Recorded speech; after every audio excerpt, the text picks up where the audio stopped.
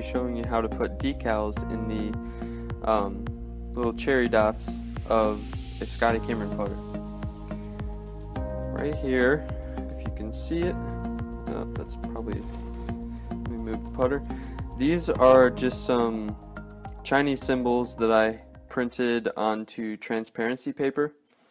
I printed these on transparency paper, and they are actually the correct size for the Scotty Cameron Laguna cherry dots. All the Scotty Cameron putters have different size dots, so you have to print them to the correct size, and I'll do a screencast on how I did that. I just did it in PowerPoint, so it's not too difficult.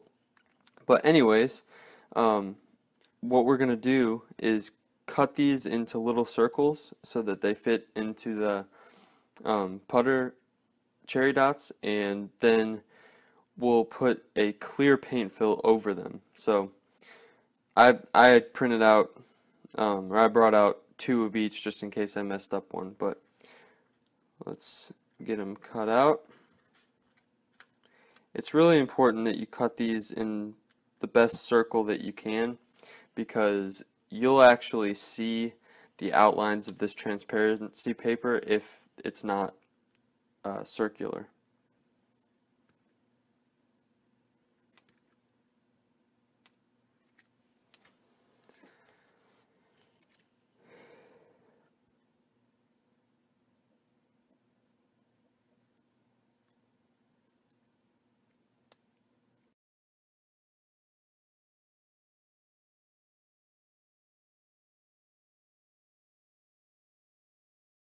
Alright, so I've got the symbol now, and what I'm going to do is just drop it in to see if it fits. And for this one, I'm going to need to just trim it up a little bit more.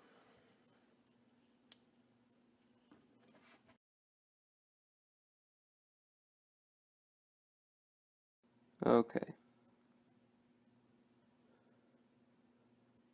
And I also want to say these dots are completely dry right now, so that you have to wait till they completely harden and dry. Otherwise, the paint will actually come over the transparency and it'll look pretty unprofessional. So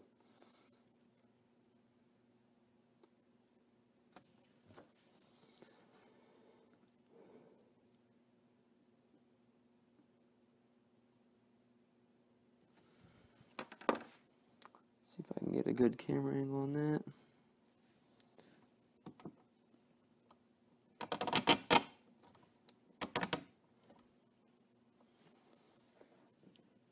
It's kind of tough to see there, but I've got the logo in there. And now what I'm going to do is take some clear Tamiya paint. Let's see, let me get this in the right angle. So I just have this in a size 25 bottle. Doesn't really matter, but what I'll do now is just start putting this clear paint over the decal.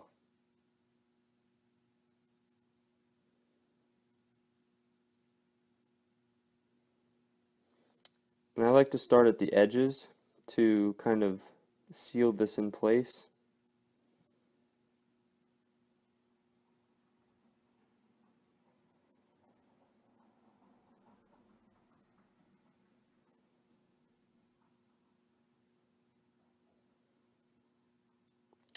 Then once you have a little bit of paint in there, you can start pushing the logo or the decal down, and it almost acts like glue.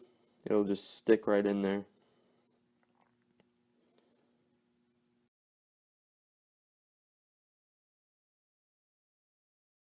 Alright, so it looks to me like I've got this fairly locked in place, and what I'm going to do now is just, well, clean up this area, but what I'm going to do now is just let this dry completely, and then just like in the tutorial with fading, I'll flash some acetone over the top of it once it's absolutely hardened and dry, and that'll make it have like this mirror-like finish, and it'll look really good.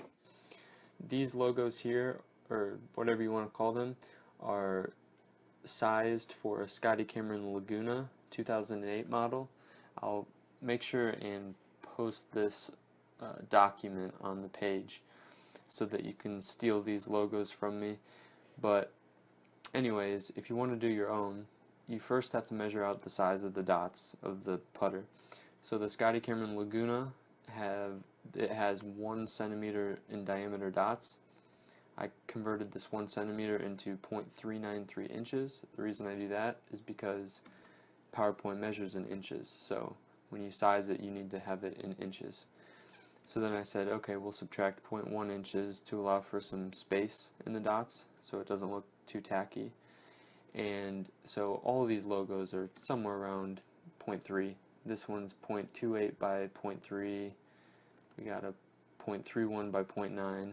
Now you can see these logos right here a little bit, the height are bigger in proportion to the width than these ones.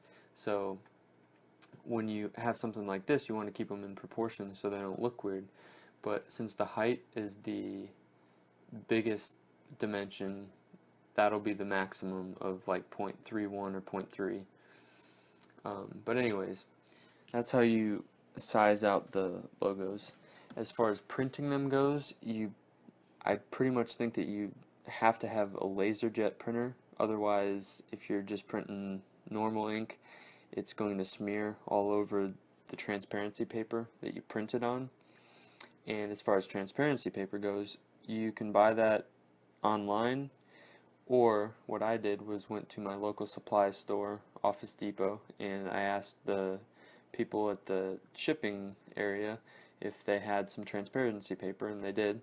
So they sold a couple pieces for 50 cents to me. So I had 2 or 3 pieces of transparency paper, and I made this document and printed them out, and so I've got tons of logos now to use. So I recommend doing that, and also I'll put a link to some transparency paper on the page. So I hope this helps, and good luck with finding some